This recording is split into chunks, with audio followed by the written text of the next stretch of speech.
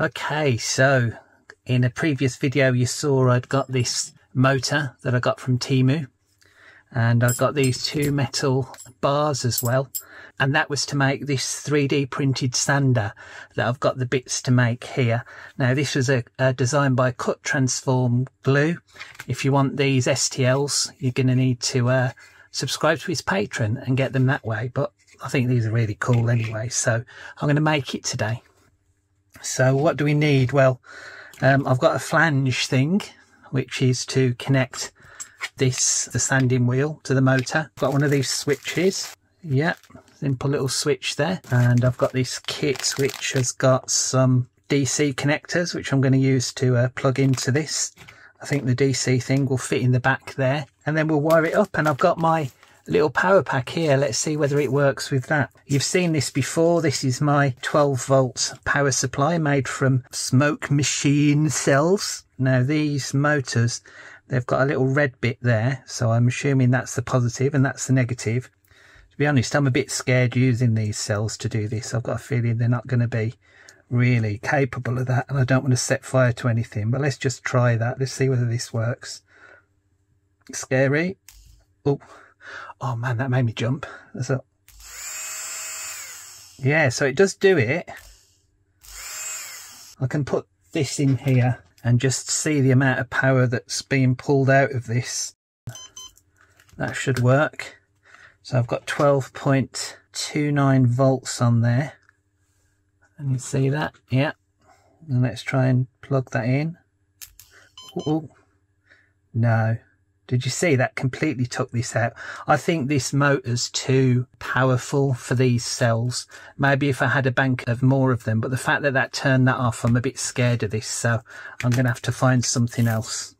All right, now one of the things that I bought for this was this little flange to connect it on, and the idea was that I was going to take this cog off and then connect this flange to it. Now I couldn't get that cog off. Put something underneath it, tried to prise it, and I couldn't do it. So if you look at that, you see this cog is a little bit worn down.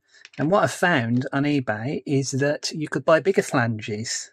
And so I bought the biggest one I could, which I think that was about an 8mm one. And this was 8.6, this cog, I think, something like that. Anyway, what I've done is powered this up another way and get that spinning and put a grinding wheel against it. One of these, this little grindstone, and I didn't have it spinning, but this was spinning, and then I moved this across and it wore down that cog a little bit, enough for me to fit that on there. And then the two little grub screws I can tighten up and have the motor on there like that. So that's what I'm going to use to connect the motor, and it's quite useful. If you order one of these and it doesn't have a cog on, then you can get smaller ones, which hopefully you'll be able to go on there and hopefully be able to center that up. So what else have we got? We've got these two bits. So I need to clean this up a little bit. I've got some of these screws, just it didn't matter that they were hex screws, they just happened to be in the pack I bought. They're countersink, so I'm going to have to countersink these holes. I noticed as well that there's 3 holes and I only bought 2 of these bars. Once I've got this all assembled, I'm going to be able to put this in, measure this, see maybe whether I have to cut one of these in half. Maybe just the 2 I've got will work. We'll have to see what happens with that. Get that into here. Can I do that? No. So these are a little bit too small. These are, okay, they're about 8mm, just under 8mm there. Now I seem to remember when I made my 3D printer, the guy sent me some of these pre-made, and he said be careful if you're using these with a power drill. And I think what happens, because these are PLA, as you spin this, it heats up the PLA so you don't get a good cut. So I'm going to have to be really careful with this as I'm cutting. There's a thing that I don't want to do is heat this up too much. So I'll make sure this is going slow. I can make that go quite slowly. And I'm just going to let this almost slice into this if I can. I would never ever do this like this. I'd never hold this if this was metal. It's a good way of slicing your hand apart. But hopefully we'll be all right as long as I brace it by doing this. I'm almost letting it just chisel itself out. Just cutting as opposed to drilling. Let's try now. So let's do it that way. See whether that'll go through. Yeah, just about. I'll use a Adam Savage little soft face hammer for this. Okay, so that's through there. I think I'll clean up that hole a bit more. I'll go through it a little bit more with the drill and do the others and then come back to this. Some of these holes were a little bit off, but that's just because I had a layer shift in the printer. I've gone through and again quite slowly I've just countersunk those so that these should fit in okay. They should go against these holes here. Don't want these to be too long because I don't want it to foul the motor on the inside. Got some slightly smaller ones. Now, is that going to be too short? No, I think that's good. All right, let's pop this in. Lovely. All right, so that's pretty firm in there. That's great. Okay, so the next part is going to be that part. I'll get this lined up. So let's pop these in. All right. Well, it's a little bit wobbly, but I think I probably need to just sand this bottom bit off. So I'll do that off camera at some point. So then there's the switch. So the switch should go in here. Yeah, I don't want to push it in too far in case it doesn't come out, but that's good. So there's the switch, and then I could have wires hanging out of this. I've decided to use one of these as well, and then that might be a good idea. I can put this on some of my other power things. Just standard barrel connector there. So that should fit through there. And if I pop those on, I've got to find some way to tighten this. Should be able to, yeah. All right, so I can tighten that knot there through that. That's clever. It's a nice design, this. Before I tighten that up, let's have a look. So I can easily connect that to there. I could connect it like that once I push these together. But it's got to go through this switch as well, hasn't it? If I push that switch in there, I've just had a thought. Can you see this here? The negative wire is connected directly to that. So if that's pushed in there, let's just try this. If that's in there, and then this comes in at the side, there's the chance that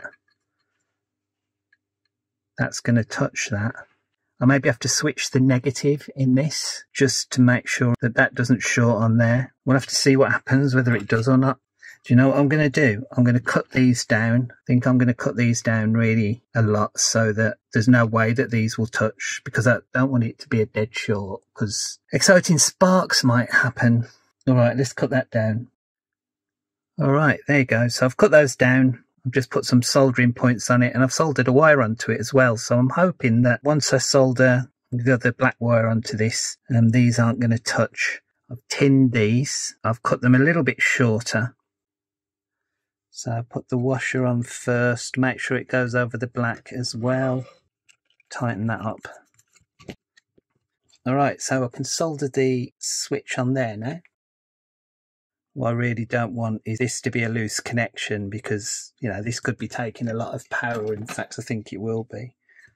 Okay, so that's on nice and firmly. Let's put a bit of captain around it. Gives me a little bit of peace of mind that I'm going to be able to turn this off. I mean, the worst thing that will happen if it stayed on was that I'd unplug it because it's a barrel connector, but I'd rather something that might be spinning at high revolution. I'd rather that be something that I could turn off in a controlled manner and not at panic. In we go. Okay. And then I should be able to solder this.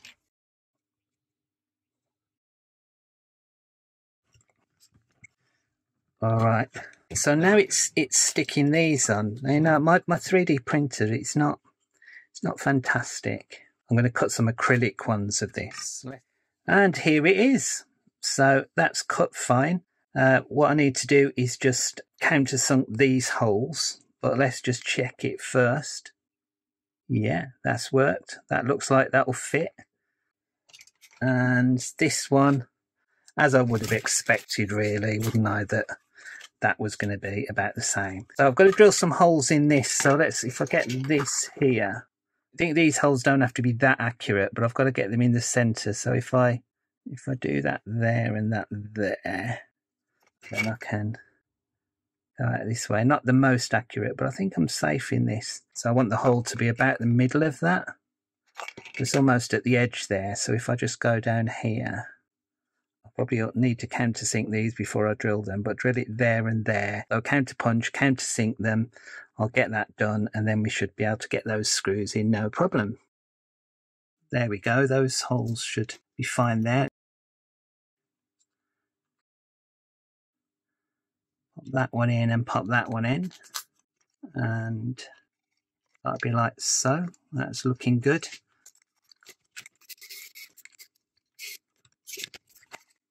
Right, that's worked well. Just clean that off. There we go. So that looks good. Now let's do the same thing for this. So I've drilled these out and I've countersunk them. So these should all be the same. I think I've got some thread lock somewhere. Where is it? Oh dear, just realised I've been had something on the corner of the screen there all the way through it. I wonder how long that's been on there. I hope I've not ruined my footage. This has been zoomed in a little bit throughout this. That's why. I've probably already told you in post. But some little thread lock there. This is spinning fast. I don't want these flying off. Let's connect them in.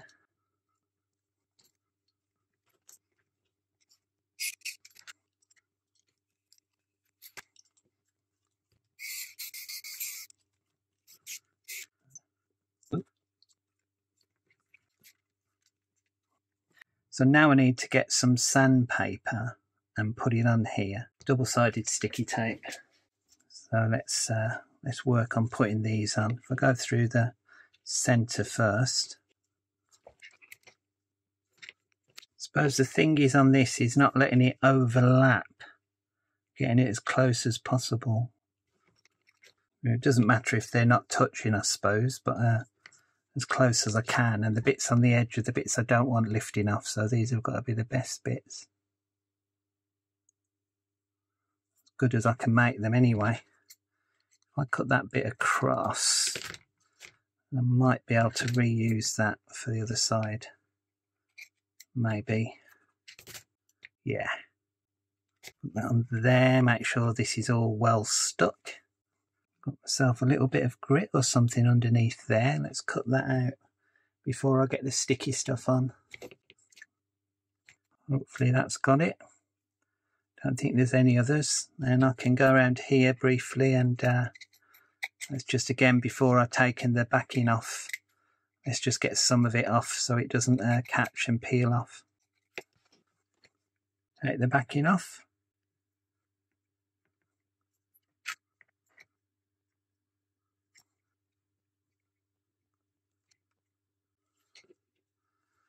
I think maybe I can get the corner bit there if I use this and don't waste any.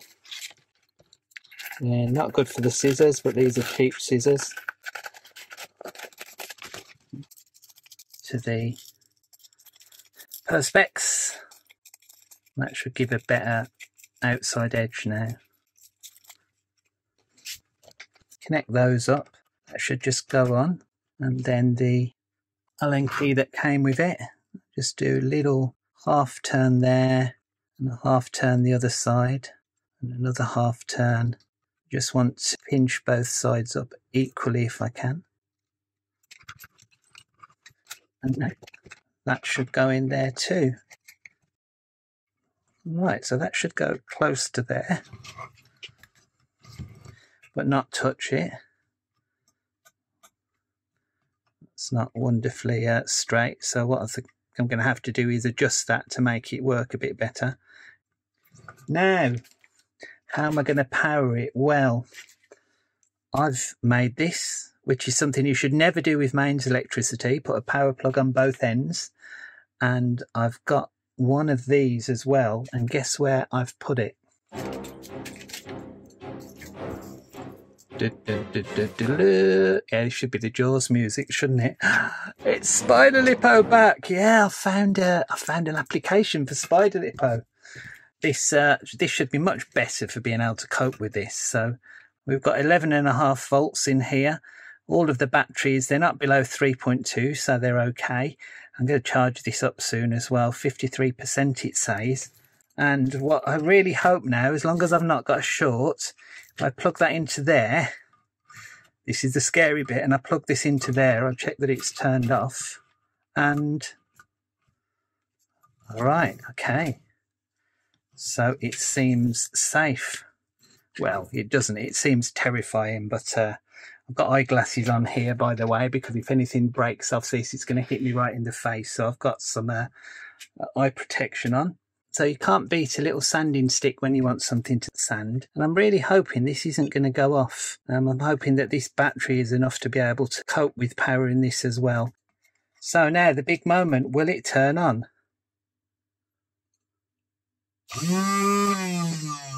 Yeah. So it works. A bit wobbly. I say I'll have to sort that out afterwards. But it's looking good. So that's just gone into power saving mode. It's not turned off. So if I put this here now and take a coffee stick, let's see how good this is.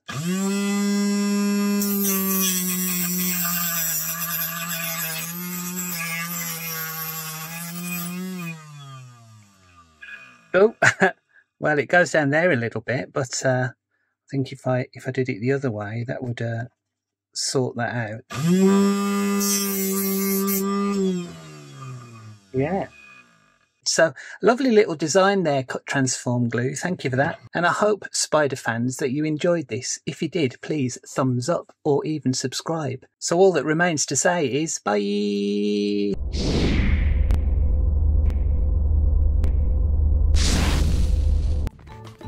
Wow, I cleaned the dust off this earlier. This isn't half dusty. It really, really eats wood and it sends dust everywhere. So maybe another project at another time is to get some dust extraction for this.